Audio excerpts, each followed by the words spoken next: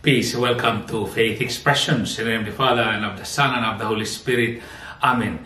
Let us reflect on the 18th Sunday in the Ordinary Time. But this year, the 18th Sunday in Ordinary Time falls on August 6. And August 6 is the feast of the Transfiguration of the Lord Jesus Christ.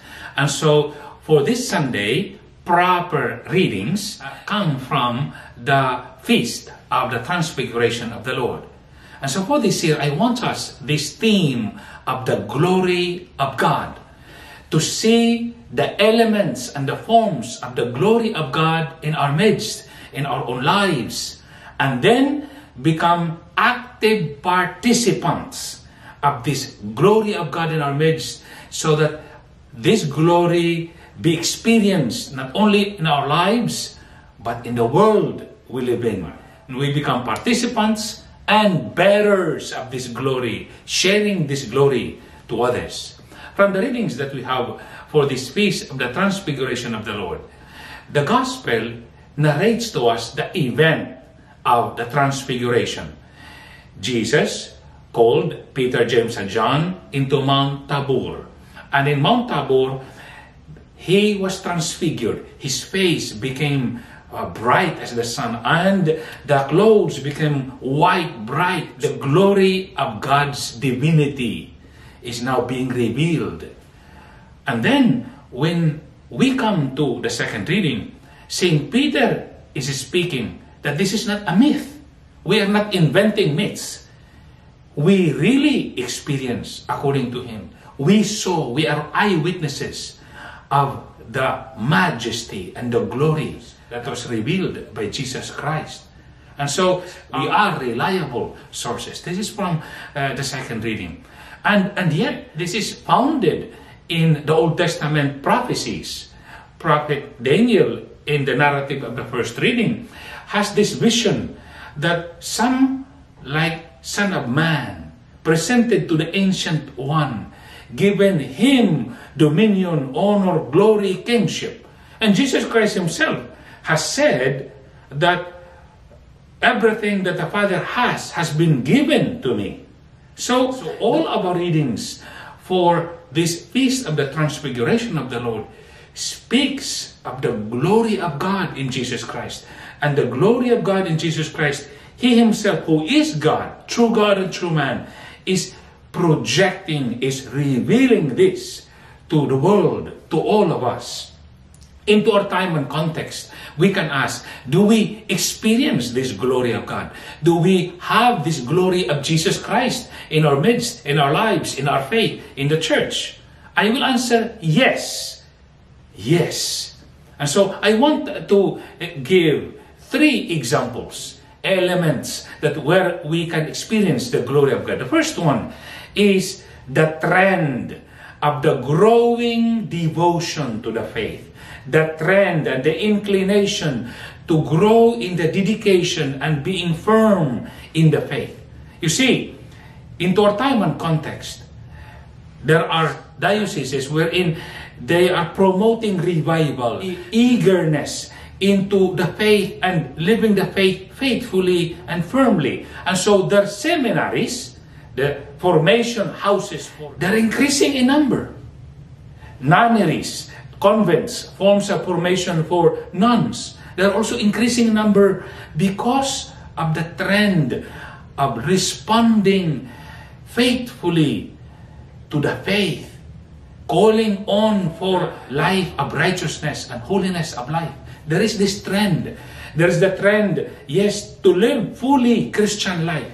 Instead of being mediocre in Christian life, we have the trend and to be strong in the faith. There's this trend. In parishes where there is encouragement for devotions, especially for the Holy Eucharist, for adoration of the Holy Eucharist, there are more religious groups or spiritual groups that are there for adult faith formation. These are the ways wherein we experience and we see the glory of God. Families pray. Oh, okay, we are going to church. The whole family goes.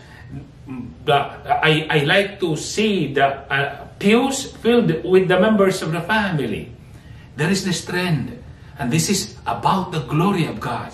The second, the heightened awareness of what is wrong, the heightened awareness of what is sinful. And so there is the trend to fight it, to cast it out, and to put what is right. And so in our time and context, parents are fighting out for the good education of their children. And it must be. Whatever is wrong in our society, we cannot just be standing idle or sitting and then watching, let the moral fibers of our society crumbles. No, we have to fight. We have to speak out. We have to help and support those who are fighting against it in the front lines. And the heightened awareness for what is wrong, and then trying to correct it. The heightened awareness for what is sinful, and then having the energy and the effort to say something about it. And this is what the glory of God also is about. The glory of God in people is like the light. When there is the light, it shines, and whatever is darkness is pushed away. That's the glory of God. And the third form of the glory of God that we can experience in our time is to see it in our own lives. When I can prefer, since it is already time to pray, I have to pray and stop my watching of my YouTube and then surfing in the internet and then enjoying TV. Put it aside. It is good, but you have to put it aside because it's time to pray. When I have that kind of choice and decision, that's the glory of God. When I can be able to stand and leave my comfort zone and go and help someone in need, or I see something that I needed to also give my help, I make the initiative. That's the glory of God happening there, right here, right now. And that is why for this 18th Sunday in Ordinary Time and this Feast of the Transfiguration of the Lord, let these forms and elements of the glory of God in our lives, in our midst, in the church, in our society, be promoted. Let us be active participants. Let us be agents to bring about this glory of God and to promote and to share this and to propagate this into the world we live in. In this Mass, let us ask the Lord that we be always enthusiastic about our faith. We always be energized in talking about our faith. We be inspired always to get out of our comfort zones and become bearers of this glory of God. God bless. In the name of the Father, and of the Son, and of the Holy Spirit. Amen. Thank you for listening.